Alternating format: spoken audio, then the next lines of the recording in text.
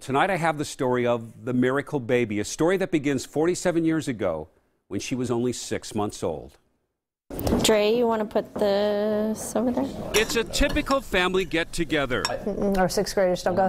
Moms, dads, aunts, uncles, children, all sitting around the dinner table. We went on a family camping trip. For Amy Walker, these gatherings are special, every moment a gift. Because 47 years ago, she became the miracle baby. February 27, 1970, an Oregon highway is the scene of one of the worst traffic accidents in state history. It happened here on Highway 6, about 19 miles east of Tillamook. Two cars collided in a horrible head-on collision. 2 women in the dark-colored car are killed. 5 people in the white car are dead. State troopers and others rush to help, but there are no survivors. What they don't know, deep inside the twisted metal, underneath a mountain of death, there is a little baby, very much alive. I basically was on the front seat of the car, from what I was told. I was laying down. Amy is just 6 months old. Her little body ends up on the floor, wedged up under the front dash, out of sight from rescuers. Her aunt and uncle, newlyweds, are dead, along with their friends, another young couple. And then there is 3-year-old Toby, Amy's sister. She dies as rescuers arrive. My aunt's friend was driving and his wife were in the front, and then my aunt and uncle were in the back with Toby, my sister. And my aunt was 8.5 months pregnant. Everybody in the car had died, except for me. Was it fate, perhaps a guardian angel? Almost 2 hours after the accident, as the deadly wreckage is about to be towed away, someone hears a baby crying. They found me at the floor of the car, and they heard me crying. People at the wreckage, so they called the police back with the ambulance, and they came back to come and get me. Amy is rushed to Tillamook County Hospital. A newspaper photo shows a nurse holding her, a spark of life, rescued from death. I actually had a broken leg. I had 2 parts of my leg was broken, and then I had on my left side a concussion, pretty bad concussion, and they said I was in shock for quite a while. And then when I even saw my mom, I didn't really cry.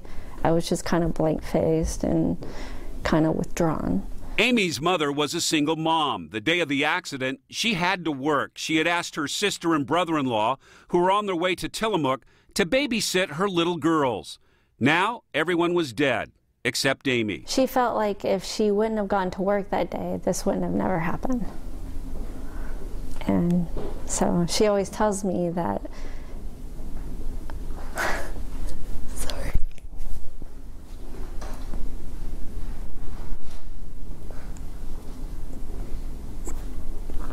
If I didn't make it, then she wouldn't have made it. Growing up, Amy had a lot to overcome. Just slowly trying to learn how to walk and talk and everything. I was a little delayed on everything. How could a tiny baby survive something so horrific? Amy says it was God. I think that out of all those people, he felt that somebody needed to live. Why he chose me, I don't know. I guess it's God's grace of saying that he believed in me and that he wanted me to give back to my family. And Amy has given back. She and her husband, Rick, have been together for 21 years. They have 4 beautiful children. Amy's sister, Lori, was only 7 at the time of the accident. She says the family has always watched over Amy. They know she's special. Our mother was incredibly protective of Amy, and so it just kind of, permeated through all the children. It was like, you have to look after this girl and make sure that she's okay, and it was hard, It was hard. We will never understand what happened on that highway years ago, how a little baby was somehow saved from death. But we do know how Amy has lived the life she was given. That I treat people with love and cherish every moment in life. Anything that I do is an example for children. And I'm just thankful that I'm here.